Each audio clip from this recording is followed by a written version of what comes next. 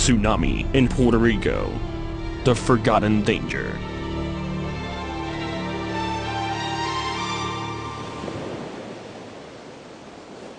Tsunami, a Japanese word that means harbor wave, is used internationally to describe the series of waves caused by an impulsive disturbance that displaces a body of water. As these waves near the coastline, they can present themselves as quickly rising tide or bore of turbulent water. Once they reach the shore, they can cause extensive flooding. A tsunami can be generated by an earthquake, a landslide, a volcanic eruption, or an impact from a large object falling into the ocean. Most tsunamis are produced as a direct or indirect consequence of a local, regional, or distant earthquake. In order for an earthquake to generate a tsunami, at least a segment of the fault where it originates must be on the ocean floor. Records show that earthquakes with a magnitude greater than 6.5 on the Richter scale can cause destructive tsunamis. But we must not forget that smaller earthquakes can cause landslides capable of producing locally destructive tsunami. Generally, the size of the tsunami is directly proportional to the magnitude of the earthquake.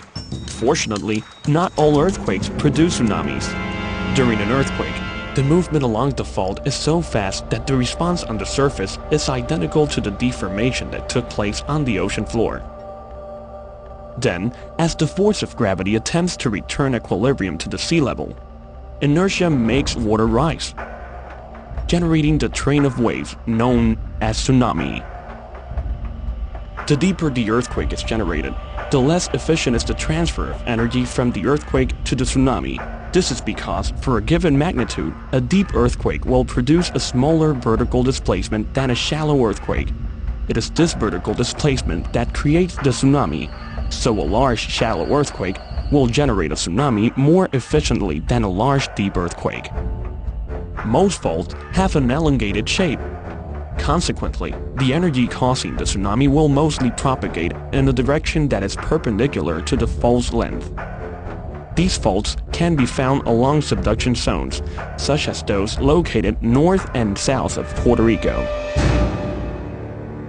Most tsunamigenic earthquakes have taken place in the Pacific Ocean, but there have also been reports of tsunamis in other regions, including the Atlantic Ocean and the Caribbean. November 1st, 1755, a magnitude 8.7 earthquake occurred southeast of Portugal. Most casualties, estimated between 50 and 70,000, were not associated with the earthquake itself, but were the result of a tsunami that was caused by the earthquake. This tsunami not only affected Portugal and other European countries, but also crossed the Atlantic in about 8 hours, producing 23 feet waves around Saba Island, 15 feet waves around Saint Martin, and 12-foot waves around Antigua and Dominica in the Lesser Antilles. One of the most destructive earthquakes of the 20th century took place on May 22, 1960, in Chile. It left more than 2 million people homeless and caused 3,000 deaths. This earthquake generated a large-scale tsunami, which caused damage in Chile, Hawaii, Japan, the Philippines, and the west coast of the United States. In Hawaii, where a warning system was already in place, 61 people died, 282 were injured, and millions of dollars in property damage resulted. The Honshu coastline in Japan was devastated. There, 100 people died, 85 disappeared, 855 were wounded, and 1,700 homes were destroyed. Another great earthquake took place in Alaska on Good Friday, March 27, 1964 at 5:36 p.m. In some areas, the earthquake was felt for minutes. The associated tsunami caused 106 deaths in Alaska and 17 on the west coast of the United States, for a total of 123. There was also widespread damage along the shores of the Gulf of Alaska, British Columbia, Canada, and Hawaii. At 7:16 p.m. on September 1st, 1992, a magnitude 7.0 earthquake occurred in Nicaragua.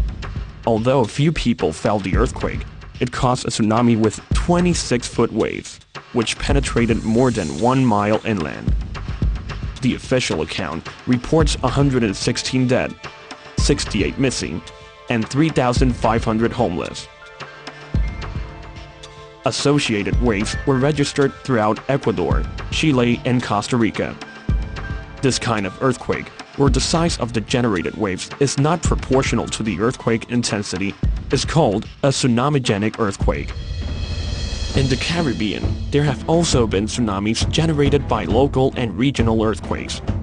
In Puerto Rico, both the 1867 and 1918 earthquakes generated significant tsunamis.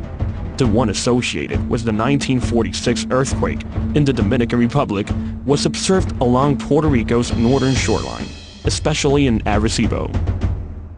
20 days after a devastating hurricane swept the Virgin Islands, and a few days after some minor quakes had been felt in St. Thomas, on November 18, 1867, a powerful earthquake shook the Virgin Islands and eastern Puerto Rico.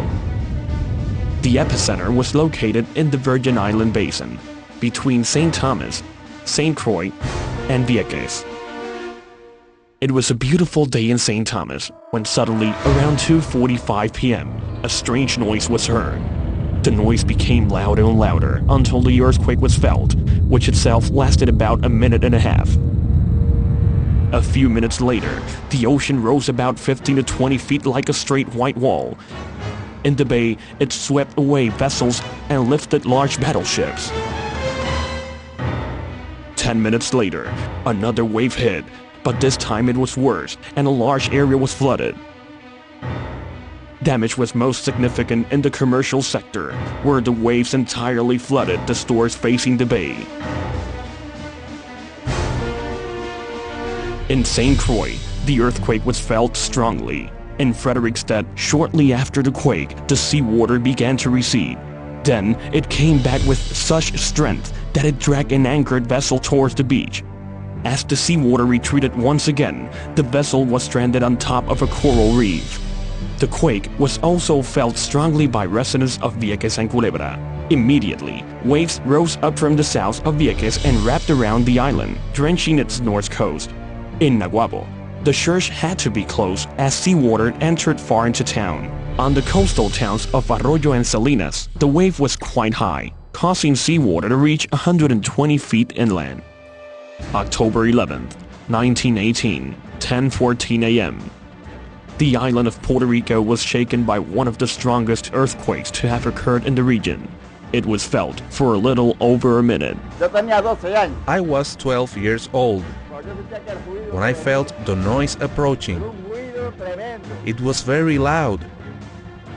Then I said what came to my mind. Could this be an earthquake? I thought that by myself. Then suddenly, do you know what's like to see the horizon moving this way, that way, and again and again? The earthquake's epicenter was located in the Mona Passage, 25 miles off the coast of Aguadilla. It was felt the strongest on the west coast, where people ran into the streets as they feared being trapped inside the buildings. The soil was cracked everywhere. But let me tell you, now I think it was ignorance, but that was scary. Do you know what's like to see the river overflowing that fast, hitting and destroying everything in its path? It was estimated that approximately 800 buildings were destroyed. A total of 116 people died, 40 of them as a direct consequence of the tsunami that arrived at the island immediately after the earthquake. The tsunami reached a height of 20 feet in the Aguadilla area. There, 5 minutes after the earthquake, the seawater began to withdraw as it exposed reef and parts of the seabed. Shortly afterward, the first wave hit, flooding part of the city. 32 persons were reported to have drowned.